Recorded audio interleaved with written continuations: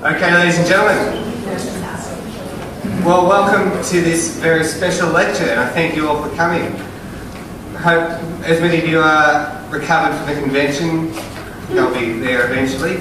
But first we have an important announcement. I'd like to welcome and introduce our new Canberra Skeptics new president, Lawrence Krauss, to say a few words.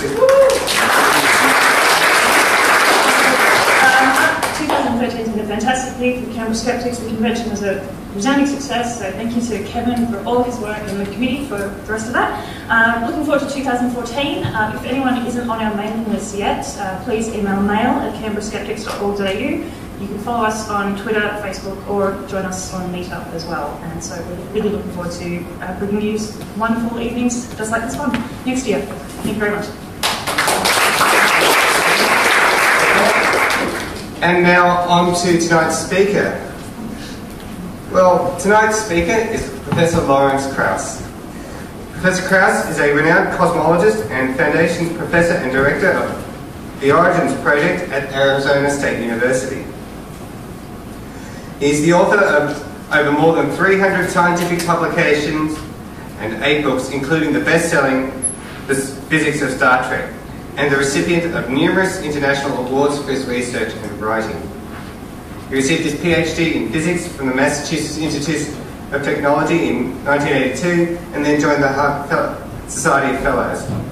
In 1985 he joined the Faculty of Physics at Yale, moving in 1993 to become chairman of the physics department at Case Western Reserve University before taking up his current position at ASU in 2008.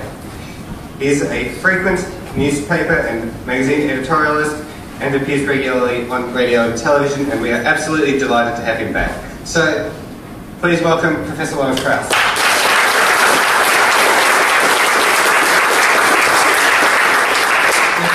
First off, we would like to acknowledge the traditional owners of the land on which we meet today, the Ngambri and Ngunnawal people, pay our respects to their elders past and present. Now, tonight is a question and answer session, so it's up to you, ladies and gentlemen. If you've got some interesting questions, please feel free to fire away. Questions relating to the Higgs boson will be not taken kindly because last time we asked about the Higgs boson, he took up half the lecture on that one question. I'm happy to do that again. Okay, so I'll start off with the first question. If you want to have questions, just put your hand up and either Amanda or Nick will come see you. Professor Krauss, what, in your opinion, was the biggest scientific discovery or event over the last 12 months? The Higgs boson. That happened over 12 months ago, I believe. Well, it was confirmed less than 12 months ago. By the way, in my affiliations, you should mention that I'm also a professor at Australian National Universities. So I think that's a relevant thing for this audience. I have a position here as well, which I'm very proud of. Let's see, other than the Higgs boson,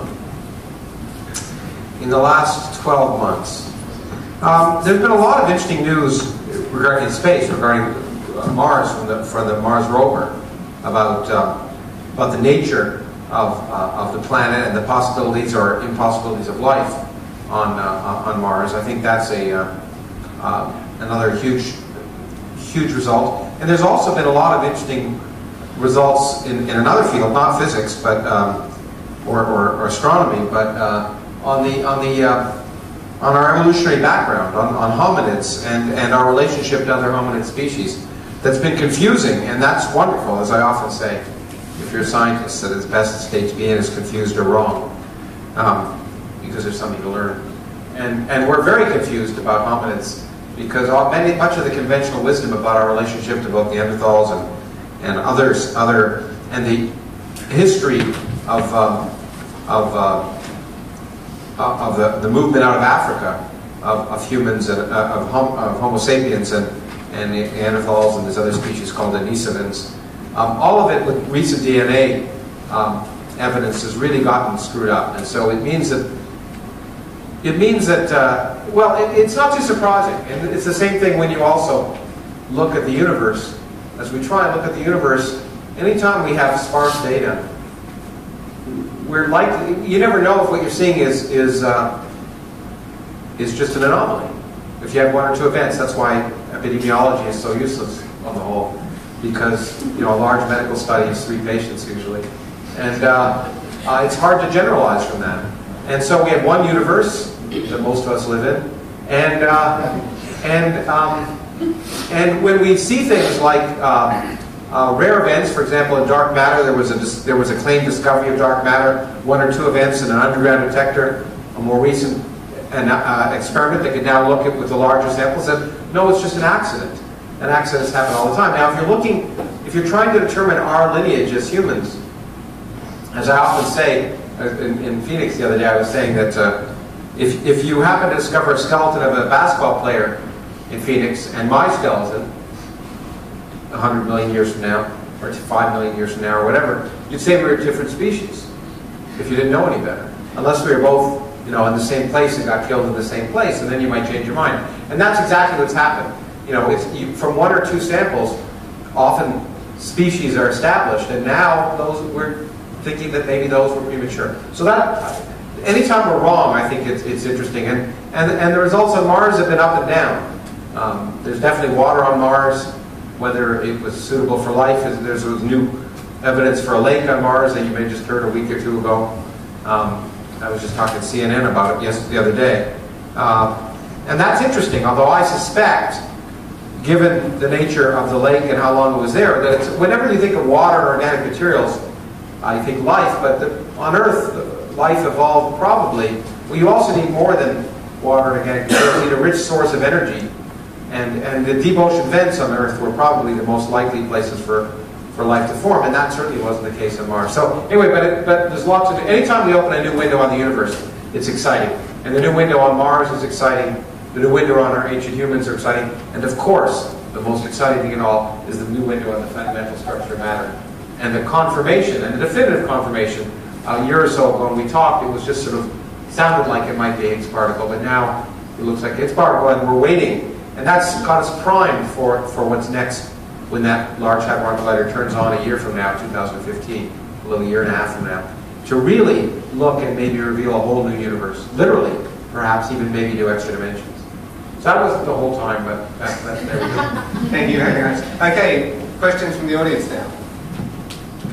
Good, because I'm going to go for dinner if you don't have any, so that's good. All right. Yes.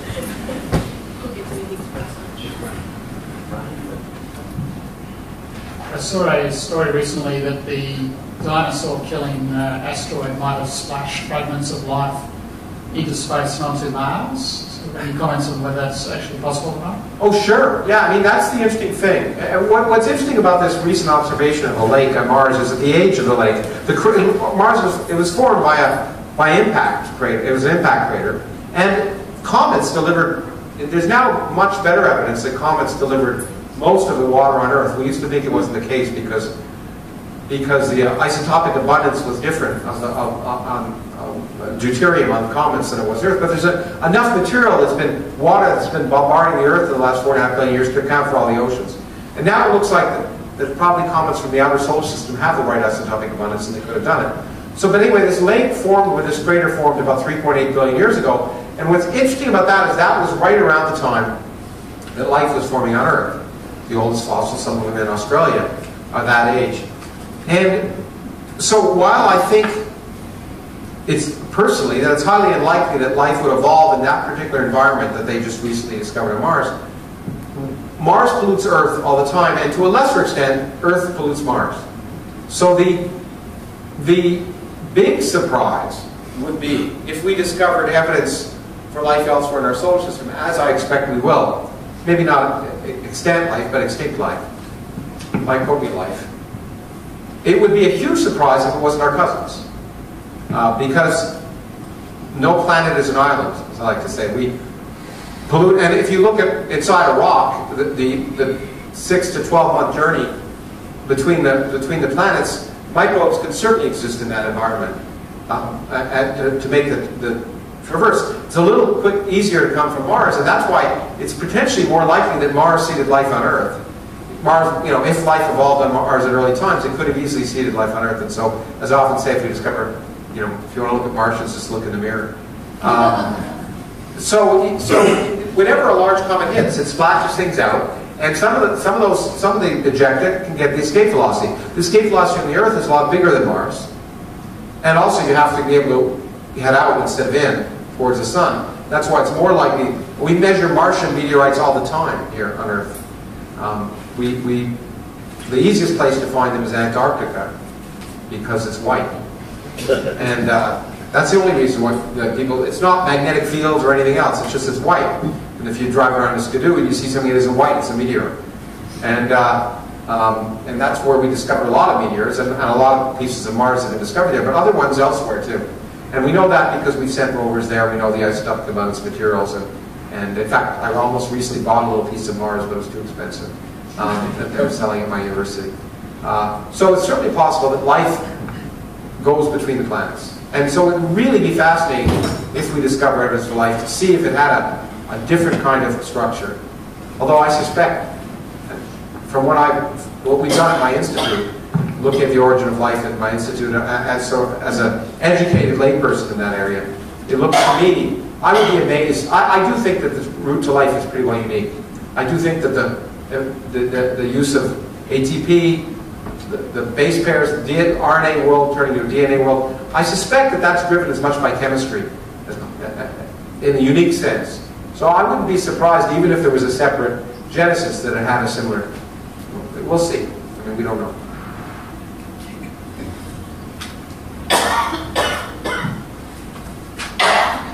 I was just wondering, what do you think Einstein's greatest theory or contribution was? And if it's a theory, could you explain it in layman's terms? What Einstein's greatest contribution was? Well, there's no doubt that Einstein's greatest achievement, not your contribution, his greatest achievement was a general theory of relativity.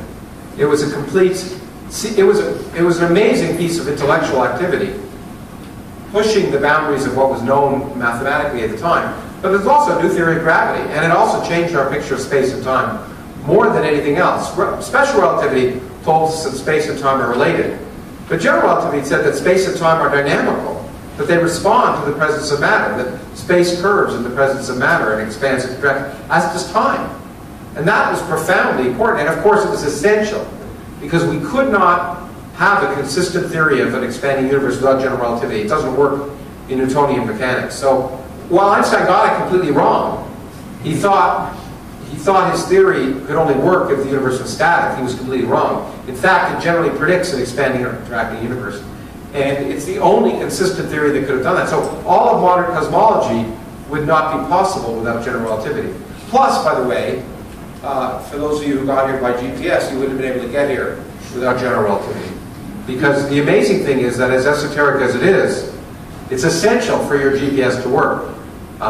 Because general relativity says that clocks tick at different rates in a gravitational field. And if you actually work, and so the GPS works by satellites 8 or 10,000 miles above the Earth, moving fairly fast, and there's a special relativistic effect. But by far the largest effect is the fact that they're atomic clocks and they're ticking at a different rate than the atomic clocks on Earth. And the way GPS works is two satellites take look at a given location and find out the time that it takes to get the light to bounce back and forth, and using those trajectories, and they're able to figure out, if you have three of them especially, figure out where you are. But they go out of sync in a period of about 15 seconds. Certainly within the accuracy of GPS, and within an hour, you'd be tens of kilometers away if you didn't take into account general relativity in those GPS things. So every time you use your GPS, you're relying on general relativity.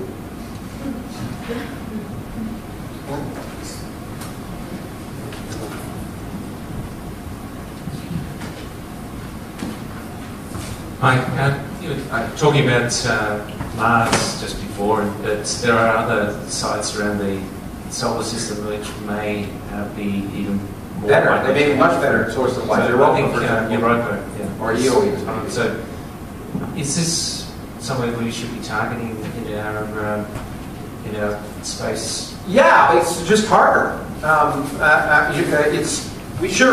of this, by the way, should only be targeted without humans. Humans are a waste of time in space. No matter what anyone says, we are 75 kilogram bags of water. We are meant to be on Earth and not in space. And so we can do much more with machines in space. And some of my colleagues, especially those who are beholden to NASA, don't agree with me, but they're wrong. This is usually the case. No, anyway, and so and also in a place like Europa, we can't send astronauts. We can imagine sending astronauts to Mars. It's an environment you could imagine people being on, but not to Europa. And so the trouble with Europa is it's got huge oceans, and they even exchange energy. Now there's been some geysers just recently this week seen from Europa.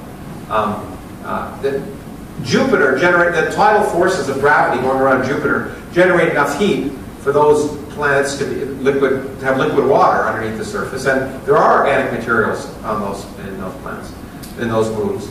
And so it could be an ideal environment, but you'd have to drill down, a mile or two of ice, and you have to go to there and then drill down and then try and search. And so it certainly there are proposals for missions to Europa, and it would be very exciting to do. And I think it's certainly more exciting from a scientific perspective than sending humans back to the moon. Although I suspect we'll spend more money on the latter, especially now that China has sent a rover to the moon, because the space race is driven more by politics and science, and the fact that China has done this, I suspect, will prompt the United States to do some response. But Europa, there's EO is another. There's lots of interesting possibilities, and Mars is just it's just low-hanging fruit in some sense. It's easier to get to, you land on, and you can run a rover on it. And but we will make eventually, if we have enough money, send the programs. But the problem is that the really interesting programs get cut out because the human program costs so much money. You got to keep humans alive for some reason. People like it, and that costs a huge amount of money. It costs most of the money of a mission. And the International Space Station, this boondoggle in the sky, is $150 billion. And as I often say, the best science we could do for it is to let it splash into the ocean and see how big a wave it makes. Yeah, thanks.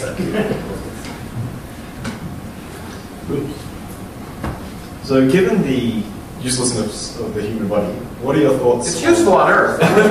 In space travel. What are your thoughts on the proposals of a manned colony on Mars? Well, I was just talking about that on CNN just yesterday or the other day.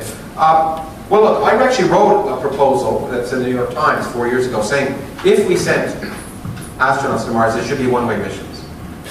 And not only because there are a lot of people that I would like to send out, but because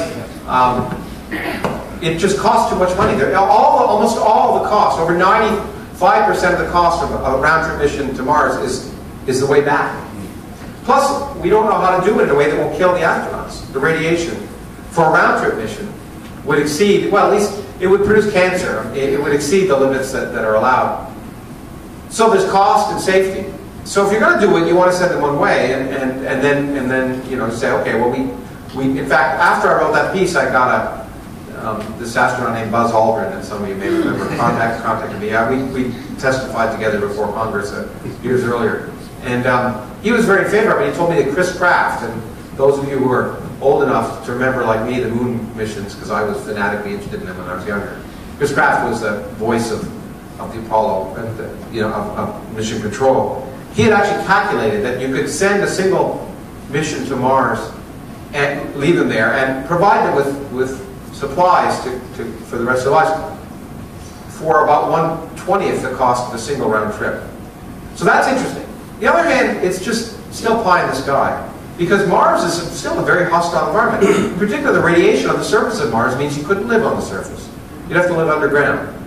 And I think when you tell people, well, okay, you're going to spend the rest of your life living underground, you can go out two or three hours a day, maybe, and not get cancer for the rest of your life, and then it becomes a little less attractive. But I think it will happen someday. I suspect we will send humans to Mars, because sending humans into space is much more for adventure and national pride. And I suspect, some country like the United States will want to be the first country with a permanent colony on Mars. But but all these people who think it's going to be done in your lifetime, I think are really, it's very expensive, and I can't. It's exponentially more expensive you know, you can send people on vomit comments. I know this guy Richard Branson, and he likes to send people on these vomit comments and charge them $100,000. And then, but it's exponentially more expensive to get into near Earth orbit, and exponentially more expensive to escape the Earth, and then to have something that would actually survive that. So it's just, it's hard for me to imagine anything other than a government or multi-international. I can't see private enterprise doing it, at least doing it for profit. I mean, you may have some crazy billionaires who are willing to, but it would cost, it's still, we're talking $100 billion, I bet, at least. And that's real money. And even then, as I say, it's not clear we have the technology to do it easily, quickly enough. So if it's going to happen, it's not going to happen in 2025, which is what they claim. I mean, that's just around the corner. If you wanted to do a mission for 2025, you'd have to start really preparing for it now, and you'd have to have the infrastructure and the manpower. So maybe, you know, maybe it'll happen in your lifetime, maybe. And it only makes sense. It indeed does only make sense to send people one way. That part I agree with completely. Yeah. How did you make a name for yourself in the world of science, and what's your advice for a student such as myself to make a successful career out of science? Well, I worked hard. I think that's about 90% of it. I think. Well, and also I enjoyed it. I think my advice to young people who are talented is to first of all not let your teachers get in the way, not let them dampen your enthusiasm, and to not give up. I mean, science, you know, in the new movie that Richard and I made, which some of you may have seen, there's a dialogue where we go back and forth and say science is fun, and it is fun. But the point is it's hard work, and not only is it hard work, most of the time you're not making any headway. It's not true for just science, it's true for almost any kind of research. Most of the time you're not making any headway, and that can be very, very frustrating. And so you have to be willing to keep beating your head against the wall and keep trying and keep trying. And also to realize that it takes all types. So we have stereotypes of scientists. And those stereotypes are sometimes true, but they're not generally true. Science takes all types. You don't have to do theoretical physics even. You don't have to be a mathematical wizard. You have to have mathematical aptitude. But there are well-known scientists, friends of mine who I know, some Nobel Prize-winning scientists, who are not mathematical wizards. I mean, you know, that kind of thing is as much luck as anything else. But you just keep plugging away. And you do it as long as you enjoy it. The only reason that I know that scientists like me, who do kind of useless stuff, continue to do it is not to save the world, but because we enjoy it. And I think as long as you continue to enjoy it, you should just keep plugging away. Now, as you're called to that, some people say, well, how, you know, I like your career of, you know, becoming a, whatever I'm called, who speaks to the public. How can I do that? And again, I tell young scientists that if you're interested in communication and writing, well, you should always write. Writing you need to do. And I wrote tons when I was a graduate student and postdoc. They never saw the light of day. I used to submit to New York Times all the time, and all I'd ever see was other bylines with my titles from the writers of the New York Times, which was suspicious. But anyway, but I did it because I needed to do it, and I think you need, if you're going to want to be a writer, you have to write. But the main thing is, if you're a scientist and you're talented, then the best thing you can do is science. And if you're interested in communicating, you can take advantage of those opportunities. And the more distinction you have as a scientist, the greater the opportunities are, and the larger the soap opera. And you know, in terms of my own accomplishments, well, you know, it's a bunch of different areas I'm proud of. And sort of dark energy was, for me, the most satisfying of the fact that we realized that the universe should be dominated by the energy space well before my good friend Brian Schmidt here actually discovered it. And I'm sure he didn't believe it. That was very satisfying to me. Right? I mean, it's really kind of surprising when you are, because most of the time you're not. Anyone else? No. So speaking of science communication and dealing with trying to help the public understand the role of science and the variability of science, how do you help people understand, number one, what you talked about at the beginning, that we thrive on being wrong rather than being right? How do you help? Because, you know, I think the general public looks at us whenever there's 2 or 3 different theories, they're like, well, you guys don't know what you're talking about. Exactly. How do you explain that? And then the other question is, how do you explain the idea of all the uncertainty that we have to deal with and try to... Well, uncertainty, you hit two very important points. In communicating with the public, those are two of the major misunderstood areas of science. The point is that we...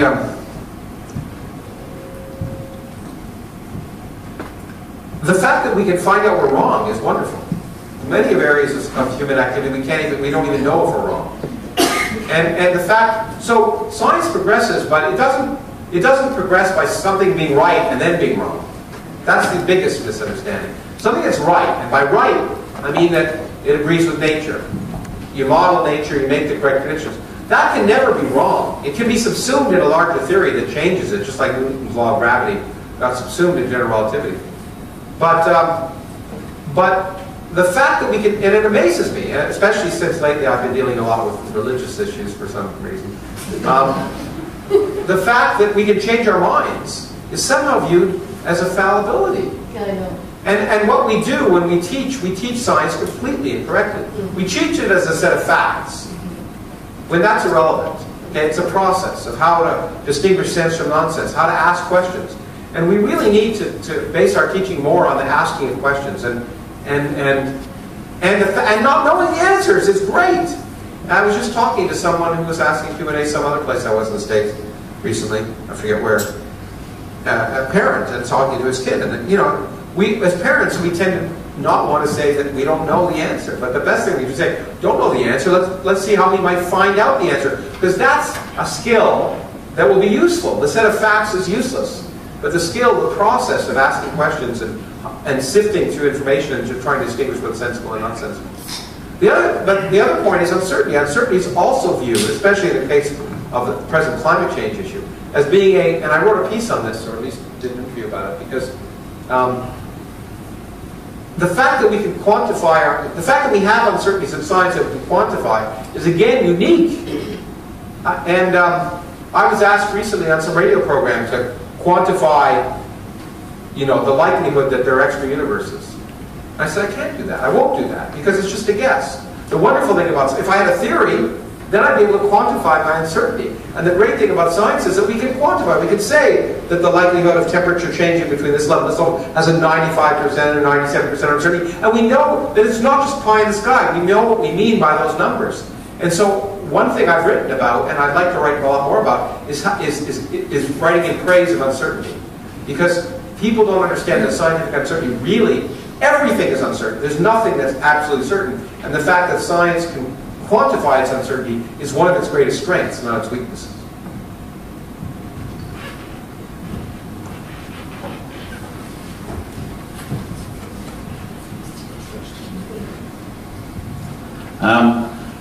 I want to say to the aspiring scientist, also learn how to write winning funding proposals. It's a very good skill to get started. That's one thing. And what are you going to write and communicate? Arnold, let me just 1 second even elaborate on that. I was part of a program later on at MIT when I was, I forget where I was at Yale maybe, a visiting committee. And they were talking about integrating writing and communication into the curriculum. Because for scientists and engineers, now it's changing, but for scientists and engineers, too often it's not at all a part of the curriculum. And when they get, when they're forced to do writing, it's some random English professor who no one cares about, some lecturer, and no one ascribes any. They don't ascribe any significance to that person, so they take the course and that's it. If instead the people that they admire, the scientists who are teaching them, say, required writing in the classroom, that would be very different. And it would be very useful because your career as a scientist or an engineer will depend as much on your ability to communicate, not just to the general public, but to your peers and to government funding agencies, as anything else. I have been, as chairman of a physics department for many years, I've seen many young scientists who were quite talented who didn't get the job that we were offering because when they came, they couldn't communicate. And it's sad in a way, but that's just the way the world works. Sorry, Arnold. So that was just one remark. The other one is my specialization is Earth observation, so I think we should point instruments at the Earth rather than in space. But the International Space Station is finally being used as a testbed for new Earth observation sensors, so it's beginning to have more and more use. Yeah, but you wouldn't have spent $150 billion to do it. You could have done it much cheaper if you just built a dedicated one. But the real question I wanted to ask you, let's do the mind exercise that 3 people will go on a Mars mission. Would you put 3 atheists on it, 3 Scientologists, 3 deeply religious Christian scientists, or would you put a mix on it? And that's a good question. By the way, Earth-based observations are sometimes useful for space. As you know, the discovery of gamma-ray bursts, which are the most energetic objects in the universe, was done because an Earth-absorbing instrument, it wasn't an Earth-viewing instrument. It wasn't for science, but it was for national security, looking for evidence of Russian nuclear tests. And suddenly they got gamma rays, which is a signature, and of course what they were seeing was gamma rays coming from the other edge of the universe, and so sometimes instruments designed for looking up can be useful for looking down and vice versa. In terms of who I choose, of course I would want to have to choose. It is an interesting question that arose tremendously after I wrote that piece in the Times. There was more interest than I could have imagined. I did a lot of radio programs. And actually, it got optioned for Hollywood. Someone said, can we option your op-ed piece in the New York Times for Hollywood? I said, yeah, why option it? It's in the public domain. You don't have to do that, but they did anyway. They wanted to make a movie about exactly that. Choosing those people and their life story and how they would come together before they went. And then it got silly. There were Martians and stuff. But what is interesting to me was something that was recommended independently in 5 different places around the country when I did radio programs. Was a listener came on and said that what they would suggest was an all-woman crew with vials of sperm. They felt an all-woman crew would deal better with the whole process, and then if you don't need the men, you just need sperm. Anyway, so maybe that's a good suggestion, but I wouldn't. I think that would be a huge thing, and it's not just 3. You're talking about 4, but you've got to have this other question, which is what's the optimal number? You know, because you've got this social dynamic situation. You've got 3 people, 1 person. We all know what it's like to be the third wheel. You know, there are going to be 2 that are going to be pals, and the other one's going to feel left out, and you've got all these dynamics. And so you got to ask, what's the best group where you can temper individual problems, and how can you test for that in advance? And one of the tests that's used actually, well, many of my colleagues and some of my former students when I was chair have gone down to Antarctica and wintered over in Antarctica. And there are many tests that people give to those people, because in Antarctica you're stuck for 6 months when you winter over. And so they all do all these tests to make sure you're not going to go crazy. And so that would be a very interesting thing to do, but I would presume, since I'm no expert on human behavior, to judge myself.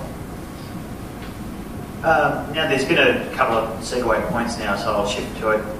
Given your position on embracing uncertainty and understanding that not knowing is actually a good part of the process, and I sat through the screening of The Unbelievers some weeks ago, how do you make that argument to people that are not willing to accept that uncertainty is actually a good thing? Well, I mean, look, there's certain people you'll never reach. And if people aren't willing to accept arguments or listen to how we can learn about the universe, then at some level, if their minds are so closed that they need certainty, then I think you have to I mean, look, it depends what you're trying to do. When we do a movie like that, or I do a debate, there are lots of people I'm never going to reach, and I just give up.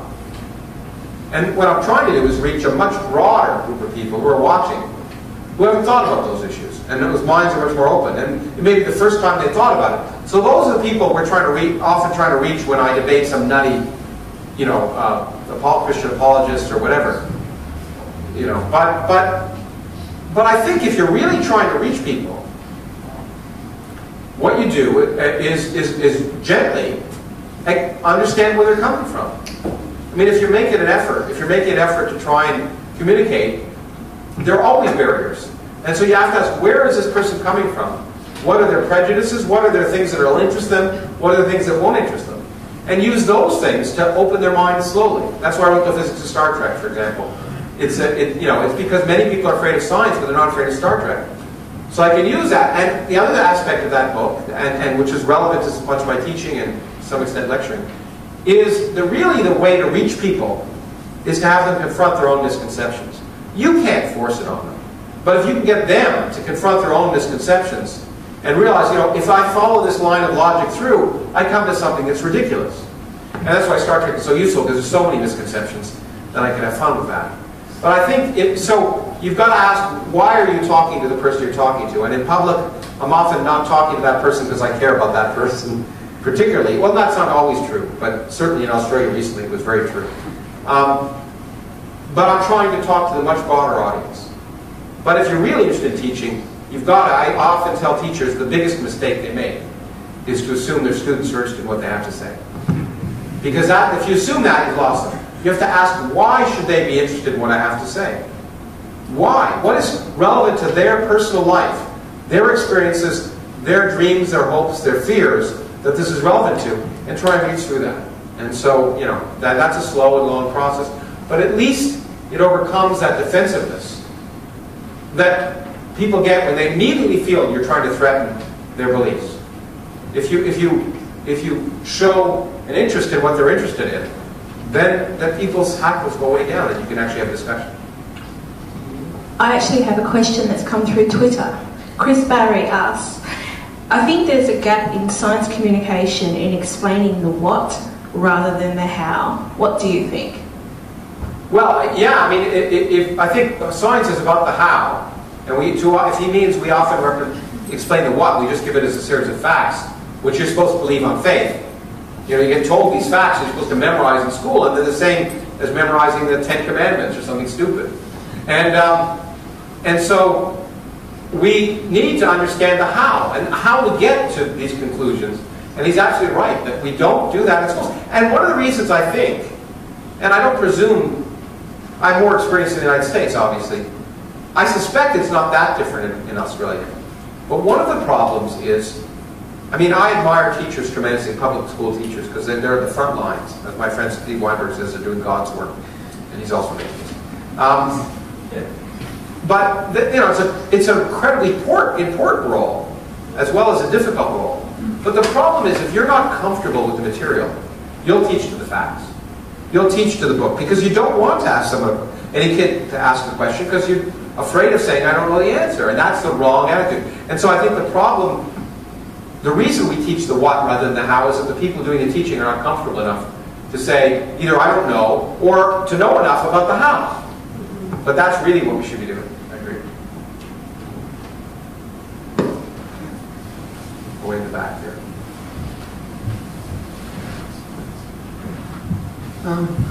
What's your take on the different interpretations of quantum mechanics? Do you find you take the shut up and calculate view, or do you think there really is an answer and that we can resolve it empirically? Well, I tend to take the shut up and calculate point of view for the most part. Because the problem with the interpretation of quantum mechanics is it's misplaced. As someone who's much smarter than me, a friend of mine, a mentor, a professor at Harvard who I knew very well, Sidney Coleman, a brilliant physicist and humorous man, pointed out that we talk about the interpretation of quantum mechanics, but that's exactly the wrong thing to talk about. We should be talking about the interpretation of classical mechanics. Because in fact, the world isn't classical, it's quantum mechanical. The world behaves based on quantum mechanics. So you have this thing that describes the way the world behaves, and say, how can I interpret it in terms of this classical picture, which is just a poor approximation? Well, any interpretation you do is going to, therefore, be a poor, it's never going to encapsulate all of the quantum mechanics. So we really should ask, how does the classical world can be interpreted, how can we understand the classical world in terms of quantum mechanics?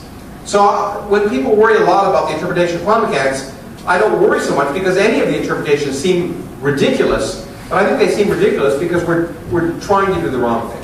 But having said that, the one that, in my opinion, comes closest, the only one that I really think captures the essence of quantum mechanics is the many worlds interpretation of quantum mechanics, which says, if you take it literally, that every time you make an observation, that there are many. Quantum mechanics is not indeterministic, as many people think. It's a completely deterministic theory. It's second-order differential equations with boundary conditions, and they're completely determined. Once you give the initial conditions, the wave function of a particle after some time is completely determined. So there's no indeterminacy. Now what happens is what you measure the properties of that particle based on its wave function, that's probabilistic. Okay? So what particle doesn't have any specific properties before you measure it. Electron is spinning, but it's not spinning in any given direction before you measure it. You'll measure it as spinning in this direction, but it wasn't spinning in that direction before you measured it. It was spinning in all directions at the same time. Okay, and that seems crazy, but it's true. That's just the way it is. Now, if you want to apply a classical interpretation to this, you'll say that the wave function has many, gives you a probability of measuring a whole bunch of different properties of that particle. There's a probability distribution. And when you do a given experiment, you do 100 experiments, you'll find that probability distribution to be able to measure it. But in a given experiment, you'll measure it, and it'll be probabilistic. And so what that said, what the argument is that there is many branches of the wave function, and every time you make a measurement, you force the system to be in one branch. You measure the spin to be up. There are an infinite number of other possibilities. And so every time you make a measurement, reality is branching. There are an infinite number of realities. And you follow one, it's like a stream with lots of tributaries. You follow it as you make a set of measurements. But there are a lot of other realities where I could be asking you the question and you could be answering it, okay? And so it sounds neat. There's many worlds. It just sounds neat. It does encapsulate the physics of quantum mechanics, but it doesn't operationally change anything, because you can't travel between one. You can't, unlike it often happens in Star Trek, where they do travel between the branches of the wave function, in at least 1 or 2 episodes I know of. You can't access those other possibilities. So it's a nice way of framing things, and it sounds very sexy, but I don't think it adds much. But I think ultimately, the real issue in quantum mechanics right now, the real thing that really is sort of still not fully understood, is how you get classical measurements from quantum. I mean, it's almost understood. A lot of progress has been made, and I should say this, and I know I'm going to get hate mail for it, it's been made by physicists, not philosophers. There are a lot of philosophers who study the philosophy of quantum mechanics, and some of them have degrees in physics. But the progress has been made by physicists, and I'm just sorry, it's true. And the progress is, how can you go from this quantum mechanical world to the classical world we see, and what does measurement mean? What does it mean to measure something? You're obviously disturbing the system, but at some level. And more importantly, if the whole universe is quantum mechanical, so there is no outside of our universe, what does it mean if you have a closed system that's quantum mechanical? If you're outside a system, then you can talk about measuring it. But what does it mean to make measurements in our universe if it's a quantum mechanical object? Those are still thorny questions that I don't think are fully resolved. I have a question. So the double slit experiment has been repeated with buckyballs, and people are trying to do it now with viruses. I was wondering if it gets to a stage that, say, bacteria were able to interfere with themselves in a quantum mechanical state, what would that mean? Well, I think the problem with virus level things is that I suspect they're not quantum mechanically based. And I mean, they're quantum mechanically based, but they're basically large enough to be classical. So in order to have the double slit experiment says if you send a single electron, it starts with a light ray. If you send a single, if there are 2 slits in a screen, and if there are 2 slits in the screen here and I had a machine gun, if I live in the United States where we all carry machine guns, then if I just did the gun back and forth, then I kill the people behind the slits, where the bullets could come through, right? But if I send light rays, what I don't see on the screen in the back, I don't see that. I see this nice interference pattern. And you say, okay, well, the different waves interfere. But it works out if you send a single photon through, a single one, it goes through both of them and interferes with itself.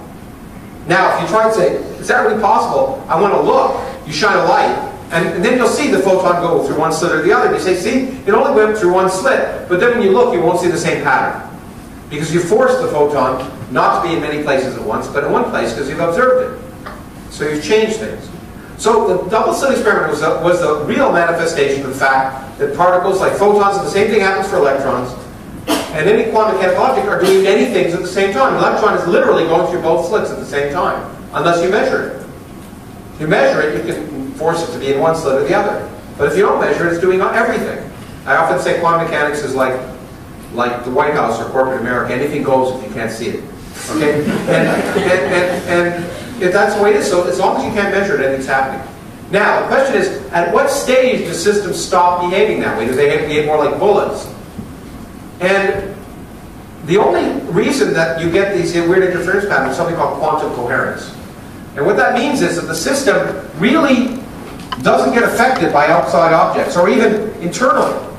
You know, a single electron, a single photon doesn't have internal degrees of freedom, really, and therefore it doesn't mix up the quantum states in any way that becomes classical. When you have a virus, you've got lots of stuff interacting, and it's hard for me to imagine that you're maintaining quantum coherence. I mean, we're all quantum mechanical, but we act classical because our bodies are interacting so complicated that any quantum correlations get washed out in a fraction of a second.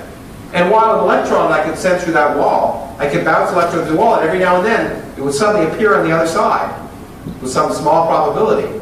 You could do that from now to the end of the universe. Run into that wall with your head first. From now to the end of the universe, and you'll never end up on the other side without creating a hole in your head or the wall.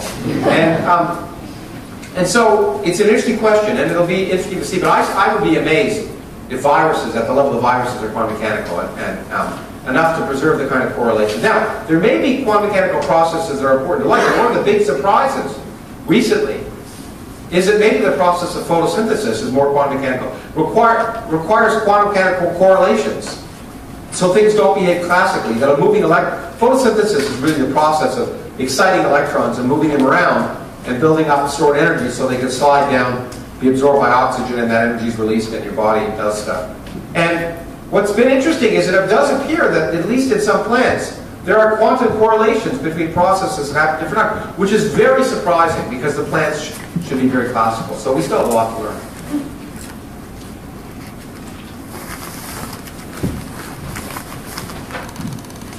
Lawrence, what do you think the next big discovery will be in physics?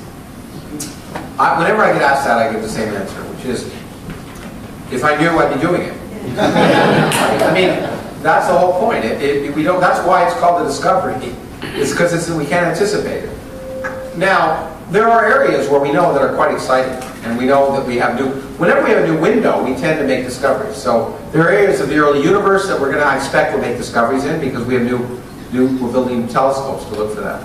There are areas of quantum computing that are quite exciting. There's a lot of work going on in. I think in the areas of biophysics, there'll be huge developments in understanding how biological systems work from a physical perspective. But I don't know what the discoveries will be, and that's why it's so wonderful. In fact, talking, as Arnold said, about grant proposals, you always lie. If you're active, at least, you always lie when you write grant proposals. Because you tell them what you're going to be doing in 3 years. And if you don't know what you're going to be doing in 3 years, then it's pretty boring. I mean, at least in the field I'm in. I shouldn't say that, because there are long projects that require a lot of work. And I don't want to demean those in any way. To do climate science, for example, we need to set up a long pattern of measurements that allow us all over the Earth to measure it. And that's going to be a multi-billion-dollar project that takes many, many years.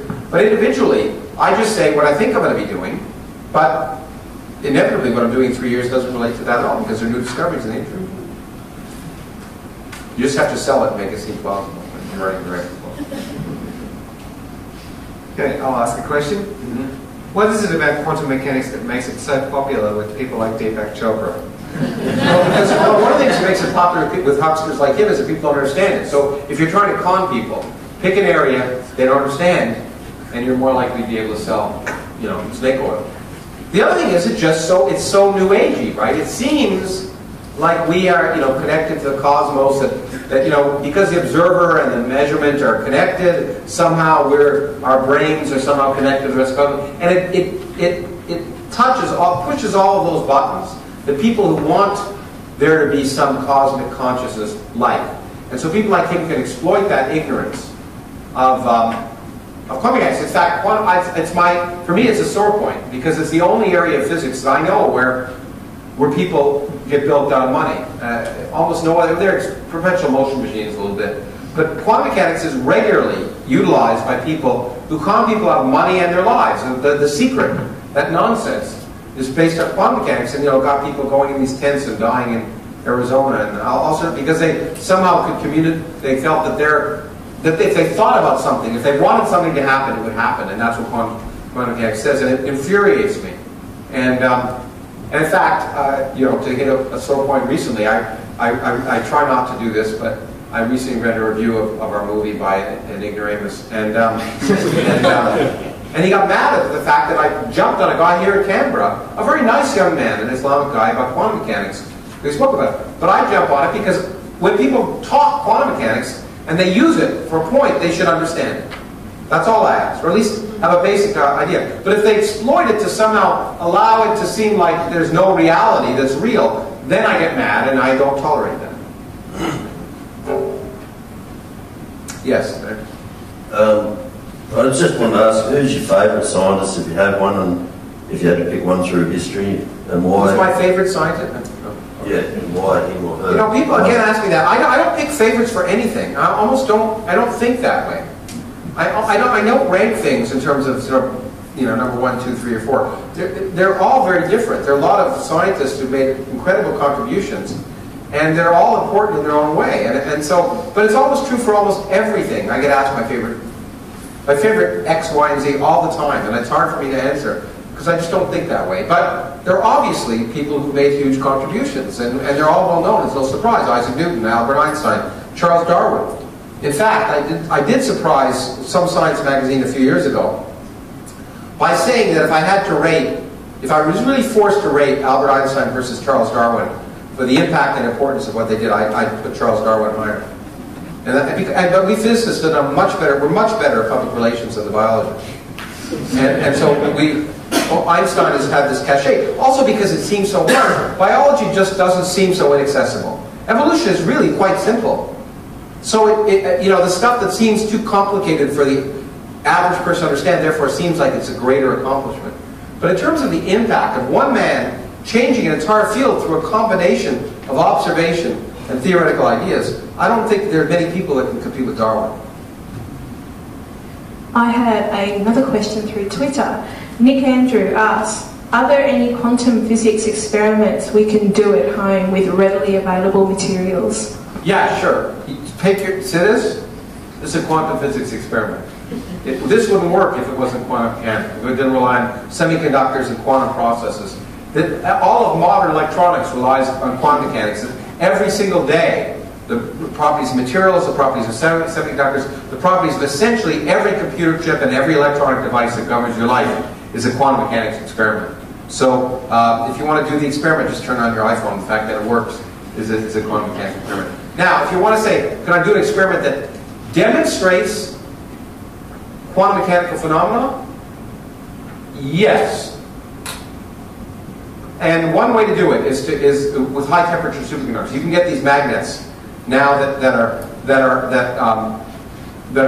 superconducting magnets that are at a temperature as low as liquid nitrogen will become magnetic and superconducting, basically. And superconductivity which says you can send a current around without any loss of resistance, is an intrinsically quantum mechanical phenomenon. It's, in fact, it's the heart of quantum mechanics. Could never happen classically. And so, if you wanted to take one of these high temperature superconductors and have it levitate, put in liquid nitrogen, levitate off another magnet, that's an explicit example of superconductivity and quantum mechanics. But it's around us every day. We rely on it. It's not so. I mean, it's exotic, but it's the bread and butter of our modern economy. No, okay. There goes an early dinner. Couldn't you just put a cat in a box? Hi, Lawrence. You could put a cat in the box, but the problem is that you only manifest the quantum mechanics until you open it. And that's classical. I've read recently that apparently every time you quantum entangle two things, you get a wormhole for free. Do you have any sort of comments on that? Well, yeah, sure, it's wrong. That's not true at all. Okay. Not true at all. But quantum entanglement is very interesting, and we use it. It's maybe the basis of quantum computing and secure messaging, and also, unfortunately, also ways to break bank codes for credit cards. It really says that this weird thing that two particles on the opposite side of our galaxy are really not separate. They're really part of the same thing. And so if I make a measurement of one of them instantaneously, and I mean instantaneously, I affect the state of that other one. It's not the speed of light, and it doesn't violate relativity.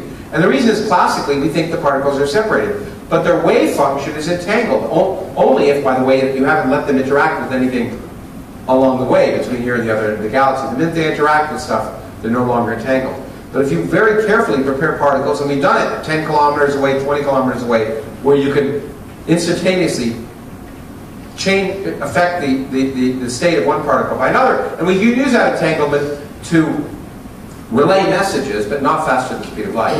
But it's fascinating. But wormholes aren't involved. No. And we probably can't create wormholes.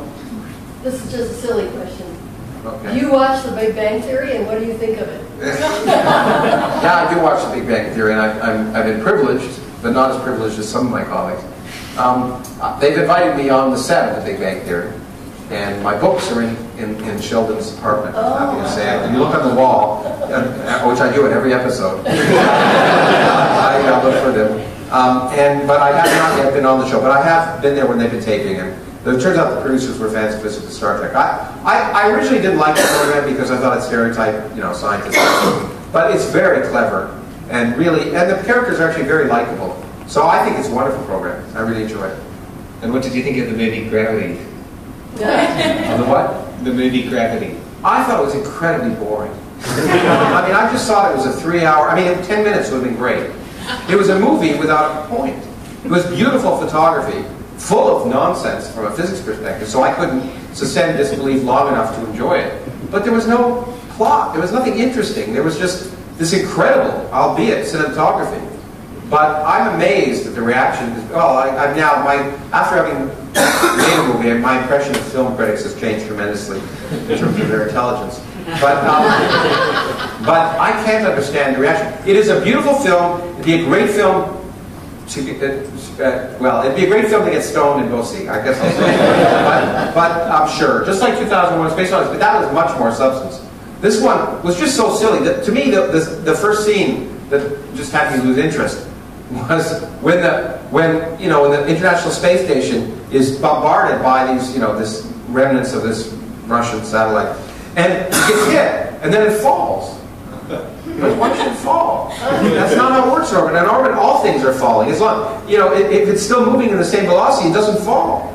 So of course, our intuition is you turn off the rockets and suddenly things fall. But there are no rockets operating in the International Space Station. It's continually falling, because that's what an orbit is. You just keep missing the Earth. As Newton showed in the Principia, one of those beautiful diagrams in the history of science. If you look at the Principia, a beautiful diagram. He does a diagram of the Earth and then a little mountain, and he shows, you shoot a cannonball with a cannon, and it follows a trajectory and hits the Earth. You hit another one further, it goes down, and the Earth is curved. You hit another one further, it goes down, and hits there. And you hit one that's faster, and it keeps missing the Earth. And it's a beautiful image, and it's just part of his genius. Yes. I guess this one looks like you may have another Twitter one. I'll ask a better question this time. If the graviton is discovered, or if it's confirmed, what would that mean for quantum mechanics and string theory? Well, it's a very good question. As you probably know, I've been writing about this a lot because I think we propose the only way that gravitons could ever be shown to exist. Although we haven't yet convinced the referees. Well, we're right, but we haven't convinced the referees.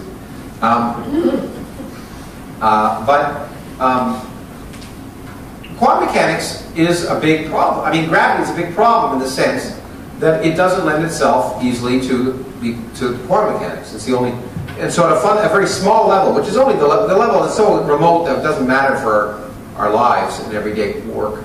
But at a very small scale, at some level, if we want to reconcile quantum mechanics and gravity, we need to do something. Because general relativity appears to be a theory that doesn't make sense when you try to apply quantum mechanics. Some people have proposed that maybe quantum mechanics doesn't apply to gravity. Maybe at that fundamental level, the world isn't quantum mechanical. At a really small level. It's not a sensible proposition, but it's nevertheless a proposition that can't be ruled out at this point. There are no really good theories of it that hold water. So we'd like to see that the particle that conveys, in quantum mechanics, every field and every force is conveyed by a particle. So the electromagnetic waves that we see as light that convey the electromagnetic force are made up of a coherent superposition of particles called photons. And the same is true for all the other forces in nature. The weak force is due to the exchange of particles called W and Z particles, and the strong force due to the exchange of particles called gluons. And so gravitational waves we know exist. We've never measured them directly, but we have measured them indirectly, and a Nobel Prize has been given for that because an amazing experiment by an old friend of mine who's at Princeton, an amazing experiment done over 20 years, it's basically an orbiting neutron, two orbiting neutron stars, a binary pulsar, and if you can calculate that as one, if they're in empty space, the only way that this object, the primary way that it loses energy is by the emission of gravitational waves. And you can calculate in general relativity how it should change the orbital period. And it changes the orbital period by something like 1/10,000,000th of a second every year.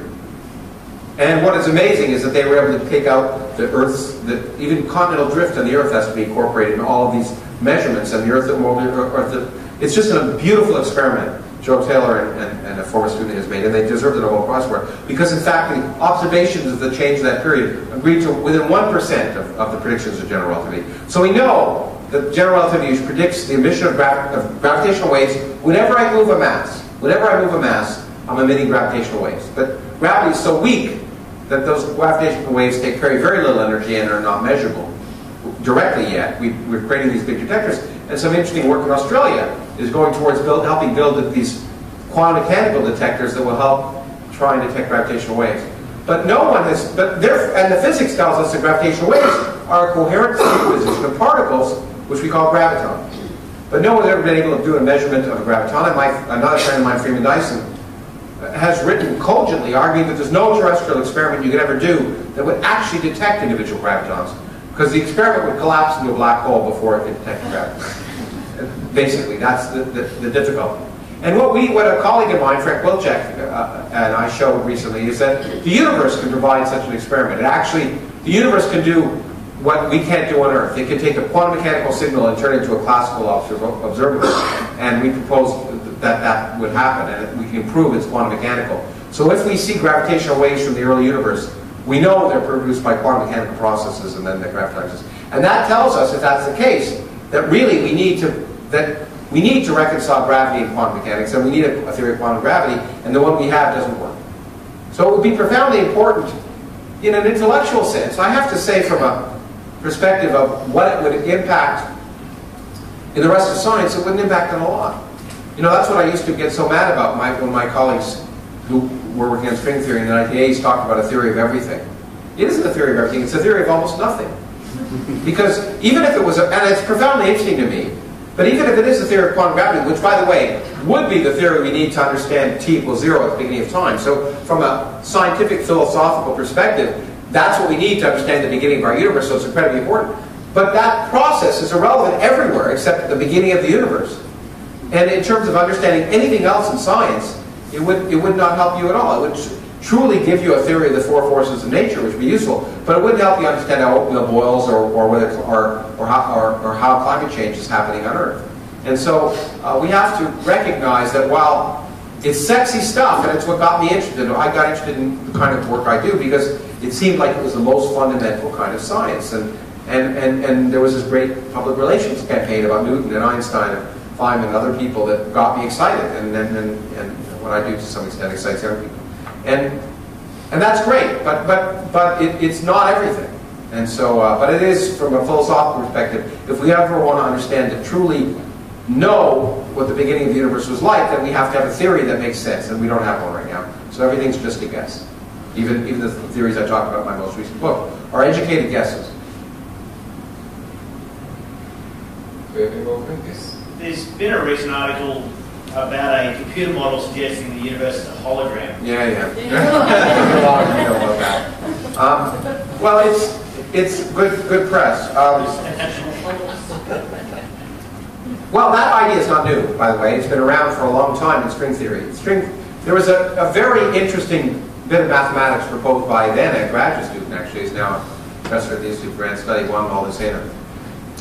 And you can show that it's amazing that all of the, just like a hologram, which is a two-dimensional plate, and you look through and you see all the information of a three-dimensional object. So if I took a photograph of this room, I wouldn't see your shoulder because the man in front of me is blocking it. But if I took a holographic picture, then I could go like this and I could see your shoulder. Okay? So all of the three-dimensional information is stored in a two-dimensional plate. So in some sense, a three-dimensional image is redundant. I can store all of that information in a two-dimensional. Okay?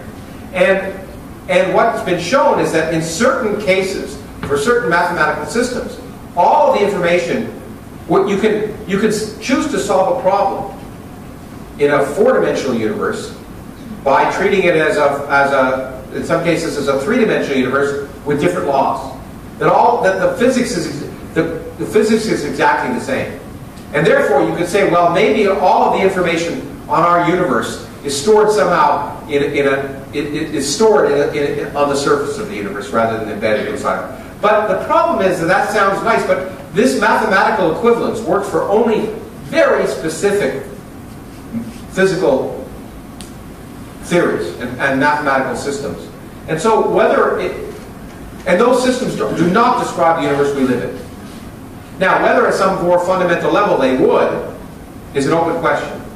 So it's fascinating from a mathematical perspective, but it's a way of promoting this interesting work. But we have no evidence that the universe is a hologram, and that dimensionality doesn't mean, or that there's extra dimensions.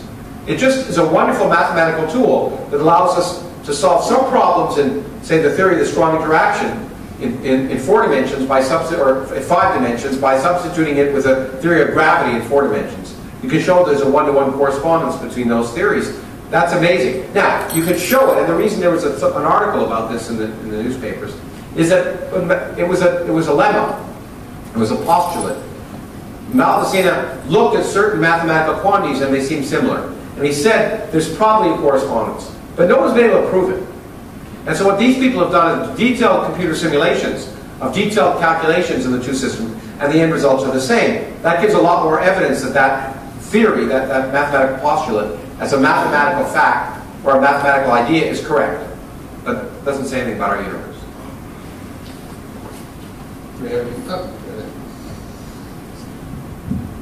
We talked about the Big Bang Theory, but there's also the TV show or the TV show. Okay. There's also Star Wars, Star Trek, Doctor Who. Why do you think science and scientific themes are so popular in entertainment?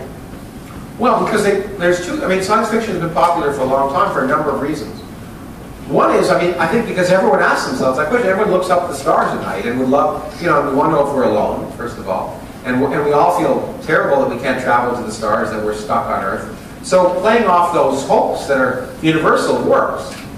But also, I think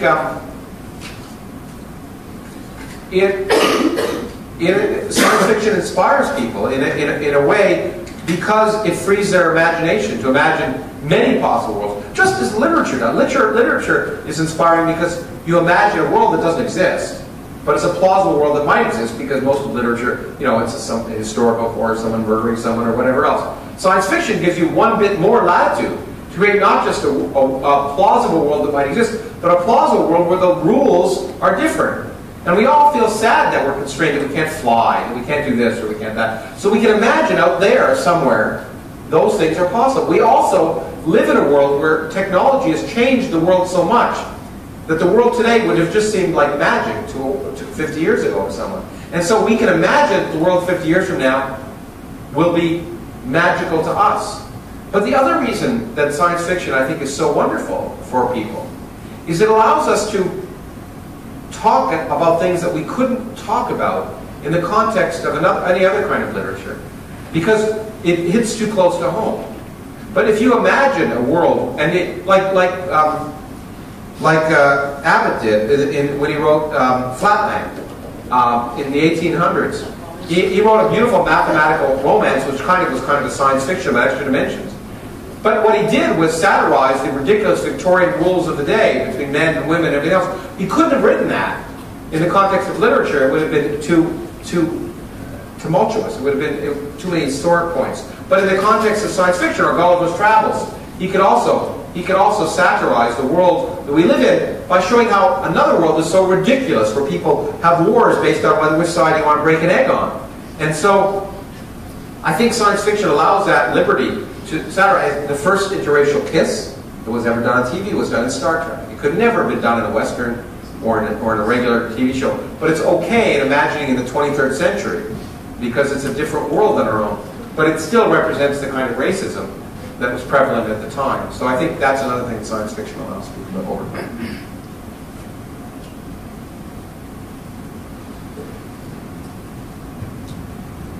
I just want to ask about supersymmetry in particle physics.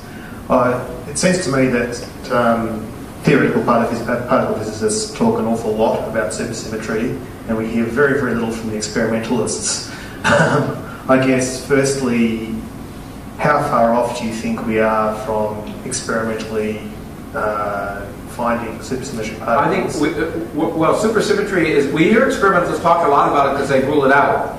Yeah. They're limiting it. But the Large Hadron Collider, if you wish, really wasn't designed, it was designed to search for the Higgs, but most of us felt what was really, its real likelihood would be maybe discovering supersymmetry. So I think it's potentially a year and a half off when when the Large Hadron Collider turns back on after being upgraded with higher energy and higher luminosity. It's turned off now, but not because its job is over. Its job is just beginning. And if supersymmetry, which means it's a wonderful new mathematical principle that suggests a lot of new particles in nature and may explain why the Higgs has the properties it does, and it is the basis of string theory. Now, discovering supersymmetry wouldn't tell us that string theory is correct. But not seeing supersymmetry also, unfortunately, doesn't tell us that string theory is wrong, because it could exist at a level we can't probe in our experiments. But most of our ideas suggest that the value of supersymmetry, the things that recent theorists proposed it, was that it solves problems on the scale related to the Higgs particles. And therefore, if it manifests itself in nature, we should discover it by discovering a whole bunch of new particles. We turn on the Large Hadron Collider next. And so it could literally be around the corner. If it isn't discovered, which of course is more interesting, it does mean that these ideas we have about how to understand why the Higgs particle exists the way it does and why the weak interaction is the way it is, those ideas are fundamentally wrong. And as I point out, that makes it more exciting. Especially if you're a young scientist who wants to make a name for themselves by coming up with the right idea. Okay. Two questions. Okay, these two. These two here, yeah. You and then you. Okay, well, I don't know which order. Okay, you first and then you, because you're microphone. Which one did you want? You're the moderator. Okay. Yeah. I can forget. Okay. A simple question. I'm listening here, and I've done it a few times, to you talking about particle physics and quantum mechanics and all that. And what I find is that it all sounds very nice, but I can, at some point, listen to that and say, is that the way I'm just imagining something I don't understand, actually, without going, do the math and do the hard And is there actually any interpretation that is acceptable in general, or does every physicist have to build their own picture in their mind, and there's actually there's no requirement to have the same picture, right? No, we all have exactly the same picture, and that's why it progresses and it works. Starting with something called Schrodinger's equation, it describes for non-relativistic particles like electrons around certain atoms exactly the atomic energy levels of atoms. It makes the best predictions in all of nature. Not quite the best predictions, because it's wrong at some level, because the electrons behave relativistically, so you need a relativistic quantum mechanics. We created such a thing called quantum electrodynamics, and that is a theory we all use, and it is the best scientific theory in existence. It's the only scientific theory that allows you to make mathematical predictions and compare them to experiment to 14 decimal places on the basis of first principles. There's nowhere else in science we can do any calculation on the basis of first principle science and predict a result of 14 decimal places. That allows us to do it. We all use it for that reason, because it works. So we all speak the same language, and that's really important. Everyone, different cultures, different religions, different languages. We all communicate using exactly the same language of mathematics, and that's why the Large Hadron Collider, which was built by physicists from over 100 countries speaking dozens of languages, and again, dozens of different cultures and religions, they all spoke the same language, because science, unlike religion, science unifies us. Science puts everyone on the same page, because we're all subject to the same laws of nature. And it's a wonderful example of the way that humans can coexist, function, and work together and respect each other, independent of any of those other human frailties. I find that's to me one of the greatest aspects of science, is that it gives an example of the fact that humans can transcend all of the myopia that is inbred in us from a personal perspective, a cultural perspective. We can overcome that at some level, maybe not in our entire lives, but at some level, and work together. And I think that's just wonderful. And just follow up. Well, 1 second. Yeah, okay, continue for a second. I understand, and I know the math can work, and there's a common language, and everything works. But when you close your eyes and think about it, you're thinking, at least okay, I shouldn't say you, I'm thinking in a classical way. So when you say there's a double slit experiment, I think double slits, and all that, and say the wave function goes there. Well, forget the wave function. Actually, you can picture it classically. The electron is doing everything at once. Every time an electron goes from here to there, it takes every possible path in the universe at the same time. That's the classical picture, and it works. It goes to the moon and back. That's what mathematics says, but the question is... No, physically. It's not mathematics. We can test that. It's physically doing everything at once. It is going to the moon and back. I mean, there's a mathematical description, but I find that it's difficult to actually imagine it in a classical way. Oh, it is. It's difficult for all of us. Stuff you don't see. Well, I know, as some of you know, I wrote a book by Richard Feynman, and Feynman said if you think you understand quantum mechanics, you don't. In fact, Feynman, won the Nobel Prize for his work in quantum electrodynamics, and I named the book Quantum Man. But he actually was quite interested in quantum computers, and his argument for it was, if I can make a quantum computer, maybe I can understand quantum mechanics, because I don't have it. So it was interesting. Okay, any final question at the back there? Oh, the pressure to have the last question, it better be interesting, isn't it? So, if you had a couple of $1 billion at your disposal to spend on particle physics, where would you spend it? That's a great Well, I think the best bet right now is the Large Hadron Collider. I think it's the best. Now, there are other places you can look for interesting effects. I'm dealing with neutrinos, for example, which are still my favorite particles in nature. But unfortunately, some people think that we want to spend money just because we want to spend money. But unfortunately, the laws of physics tell us that the only way to explore nature on very, very small scales is to have a lot of energy. It's a property of quantum mechanics, the uncertainty principle. To resolve things on small physical scales requires a lot of momentum and then a lot of energy. It's just a law of nature. And so we have no choice but to build higher and higher energy machines. There's no way around it. Now, we may, as things continue, our waves of accelerating particles get smarter and smarter, and we may do it for less. But the Large Hadron Collider is the most complicated machine that humans have ever built. It is amazing that it works. It is unfathomable, almost, that it works. And to think about the fact that it's 26 kilometers around with superconducting magnets that are bigger than any of the magnets you find in MRI machines or anywhere here. 26 kilometers around, superconducting, so that means the temperature in that tunnel has to be colder than the temperature in outer space near the Earth. The vacuum in that tunnel has to be rarer than the vacuum near the International Space Station. We create a vacuum that's better than space, that's colder than space, that operates with superconducting magnets over 26 kilometers, accelerating particles at 99.999999% the speed of light in different directions.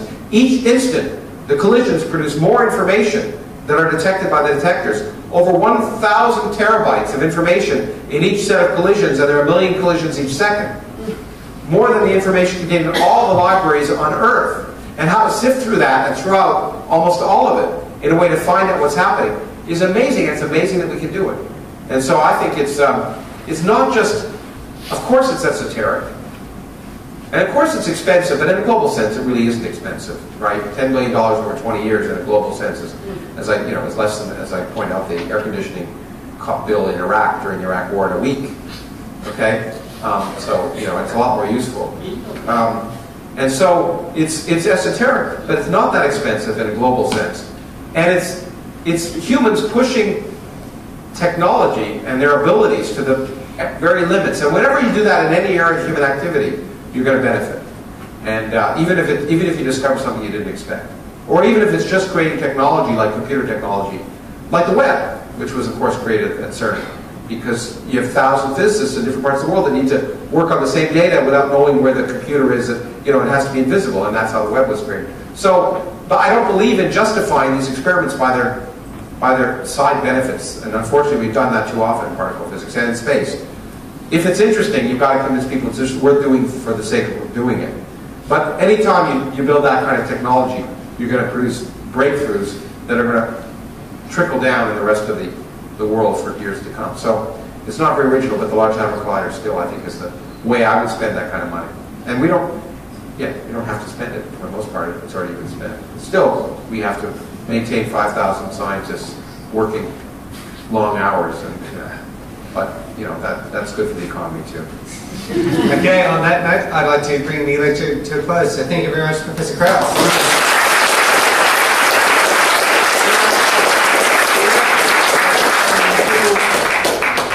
You'd like to make a presentation, I believe? What? Who, where, what? What's happening? I'm so sorry. Can I bring my alumni up with me? What's happening? Oh, presents.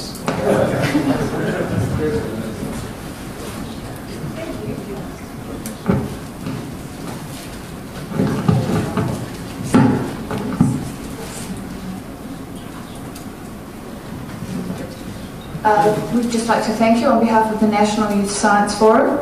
Professor Krauss has been a supporter of ours for some time, and we have 2 new T-shirts in our range. That looks like they're being modeled as well.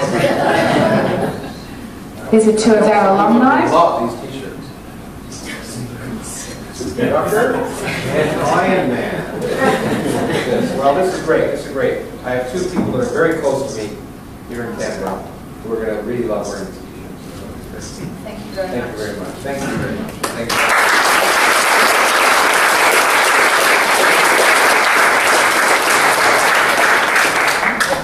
And on behalf of Canberra Skeptics, I'd like to give you this as a token of our appreciation for coming to speak to us again. So thank you very much.